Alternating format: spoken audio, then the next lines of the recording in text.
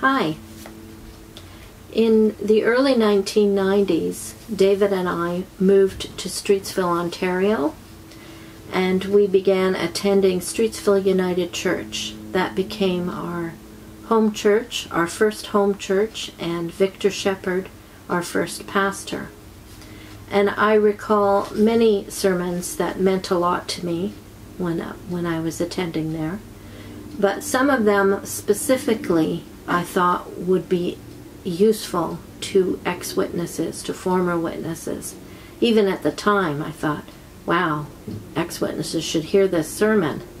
So I wanted to read to you one such sermon that I heard in the early 1990s that Victor Shepherd gave, and I have permission from him to read it to you. It's based on John 14:6, the text that says that Jesus is the way, the life. Okay, I'm going to misquote it. The way, the truth, and the life.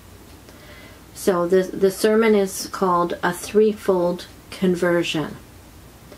I will read you it in 3 parts, so it'll be 3 videos. This is the first part. Everyone is aware that words change meaning as they are used every day and bandied about. According to the Oxford English Dictionary, to be stoned is to have rocks hurled at oneself. According to Street Talk, however, to be stoned is to be intoxicated by marijuana. Only a few years ago, the word gay meant merry or light-hearted.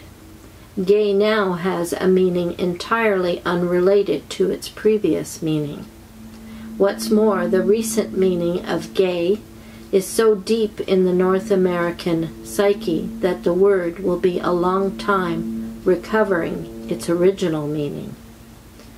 A similar change has befallen the word conversion. In Scripture, the word means turning, specifically a turning to God. Today, however, the word refers to a psychological development, an emotional experience. Biblically, the word is associated with the human will. Today, its association primarily with feeling.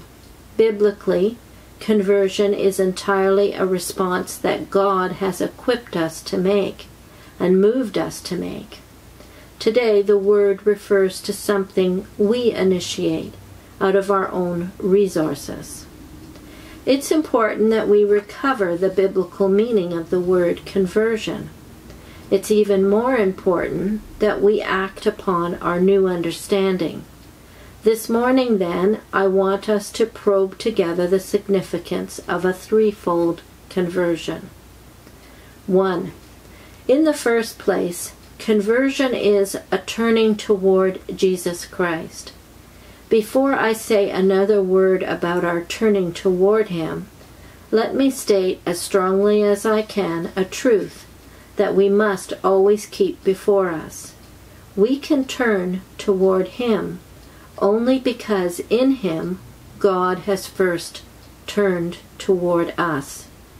The simple fact of the incarnation, of God coming among us in Jesus Christ, demonstrates His turning toward us.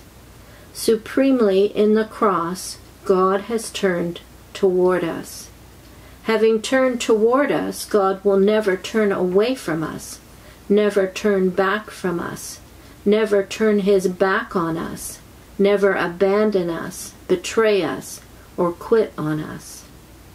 Facing us now, in Christ Jesus, God quickens in us the desire to turn and face Him. More than quicken in us the desire to turn toward Him, God fosters in us the capacity to turn toward Him. Having given us both the desire and the capacity to turn toward Him, God then invites us to do just that. There is no moment more crucial in the person's life than that moment when the invitation is heard and the summons is unmistakable and the fork in the road is undeniable. Everything hangs on this moment. Let us make no mistake. God has turned toward us in Christ Jesus, inasmuch as he has nothing better to do.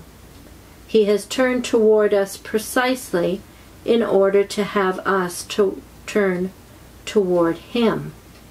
There is no more crucial or no more critical juncture than this. Our Lord himself says without hesitation or qualification, I am way, truth, and life. I alone am this. Way bespeaks road, pilgrimage, venture.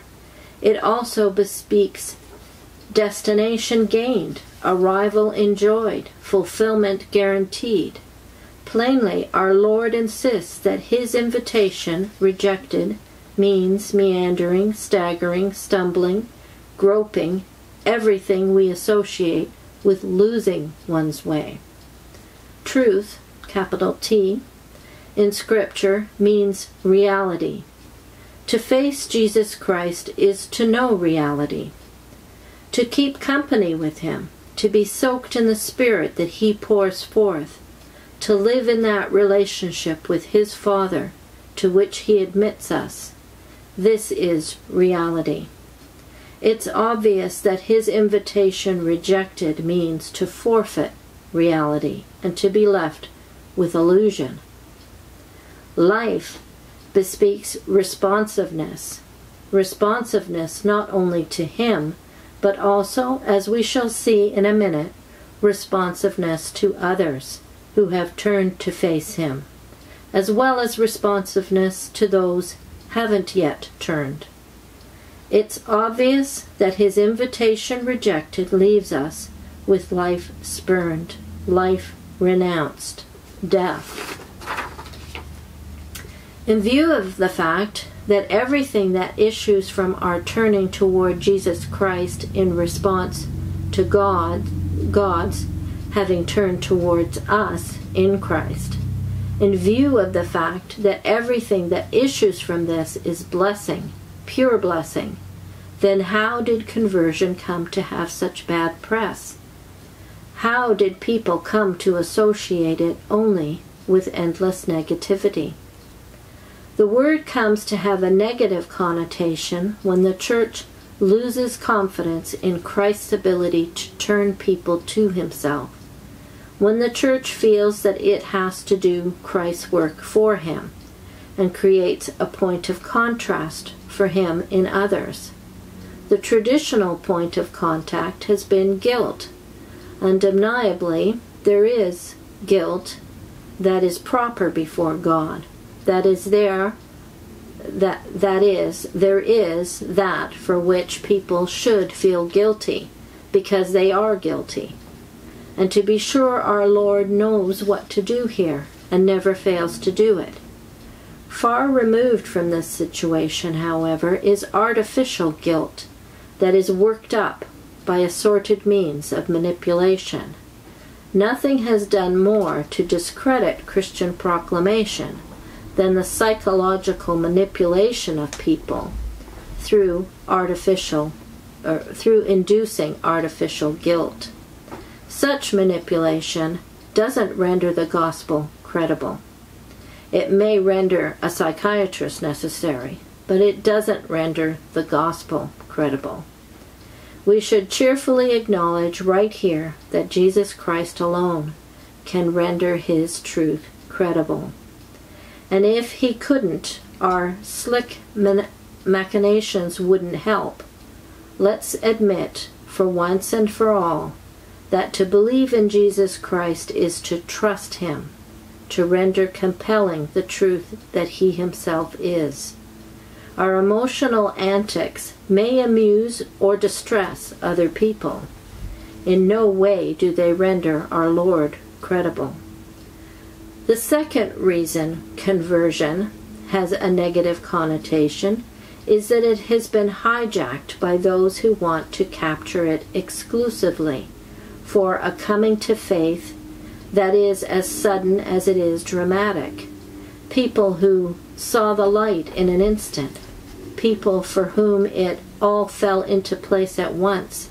These people have tended to say that unless discipleship begins as theirs began, it hasn't begun at all.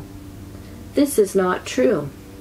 There are many ways of coming to faith, as there are ways of coming to be in love. To be sure, a few people, very few, fall in love at first sight.